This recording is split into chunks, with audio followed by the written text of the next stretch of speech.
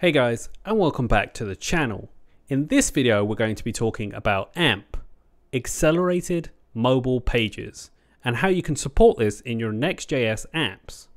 Now if you've never dealt with AMP before, don't worry, I'm going to cover a small snippet of what AMP is, where it was introduced, and of course why you should use it.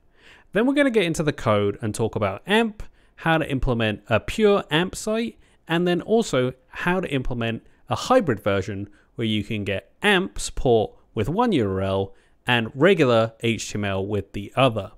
So before we get into the code, we should really talk about what Accelerated Mobile Pages, or AMP, is and why it came about. So AMP, which was introduced after publishers and developers had a discussion. Essentially, it's an open source project that you can use, and it's a way of taking a page and loading it almost instantaneously. And the reason behind this was they felt that why did every page load really slowly when I used my mobile phone, except for when I use my desktop, it's almost instantaneous. Even when people started using responsive websites, it didn't really change. So the benefits, obviously, I've already talked about. Speed matters. It basically says that if your page loads slower than a competitor, most than likely the user is actually going to go to the competitor's website because it loads almost instantaneously. On top of that, it uses less data. So if you're on a small LTE package, you don't have to consume all of your data to read that news article. So I guess the question is, who uses AMP? And there are plenty of people out there. The Times uses it. India Times uses it. Google ranks almost any site that uses it. So AMP is really taken off recently. Even though static pages is becoming more and more popular with developers, standard WordPress sites can actually use the AMP accelerated version to create a fast, responsive website, even if their server is slightly slower than serving up a static site. So now we've kind of talked about what AMP is and why it was introduced, let's get into some code. So here we are in our code. And what I've done is just created a default Next.js app and removed all of the junk that they include. And then added an H3 that says this is an AMP page. So to begin with, to start actually using AMP, we need to export a const config. And that config is basically going to tell Next.js that we want to use AMP. So you just type the word AMP and then true. Now this means that this will be a fully AMP page, not a hybrid version or anything like that, just straight AMP only. So now what we can do is do an image here. So you just do AMP image. And then inside of the AMP image, we have to at minimum set the width. So let's set that to 300. The height as well has to be included. If you don't include this, it will not work. And that's just part of the requirements for AMP in general. Then we need the source. So let's do the source as /forsale.svg. And then an alt message. So we'll just say a cool AMP image. And finally, the layout. And we're going to set this to fixed so that we can see the size and we don't have to worry about responsive, as this is just an example. So now we've hit save. We can go ahead and run npm dev, and then once this has fully loaded in our page here, you can see that there's this for sale image. It doesn't look any different than any other image you've ever seen in your life, except from behind the scenes. Now when we look at this, you can see that there's a bunch of new classes been added to this that we didn't include, and that's also included on the body itself right here. You can see AMP mode mouse, and then on the image you can see the class AMP layout fixed, AMP layout size defined, AMP layered element, etc, etc.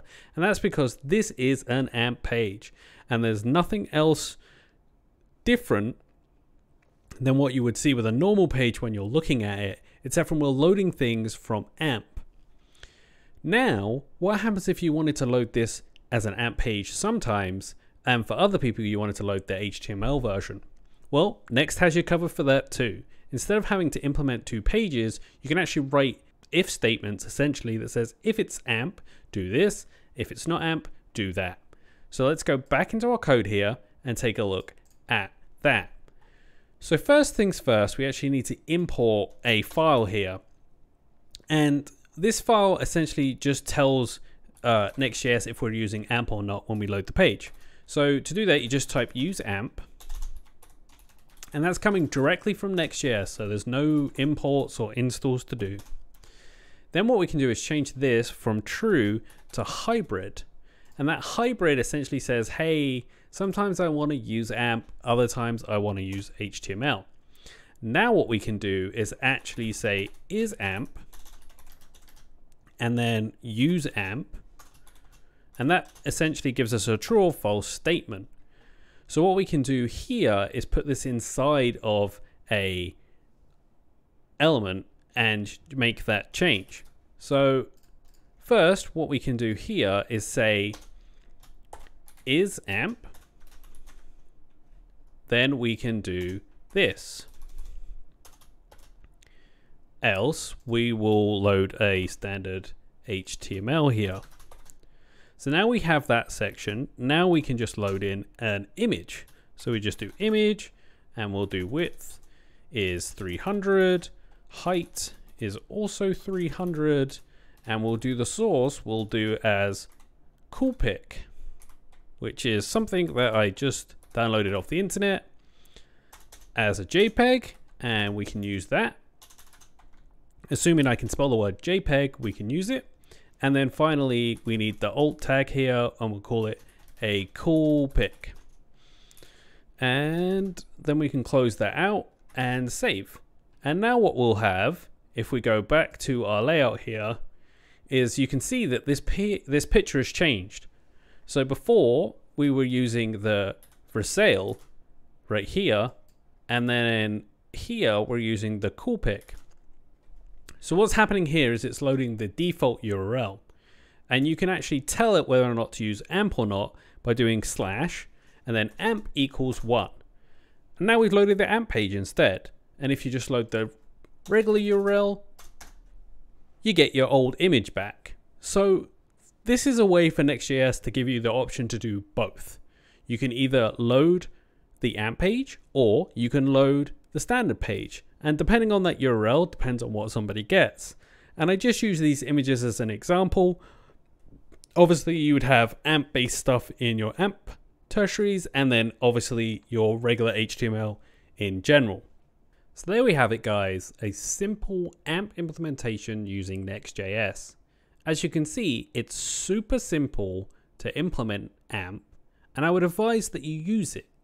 Obviously, in some cases, AMP is not applicable, but if you're just launching a blog or a simple static landing page, using AMP could improve your SEO, and it could also reduce the amount of data that someone uses every time they log onto that site.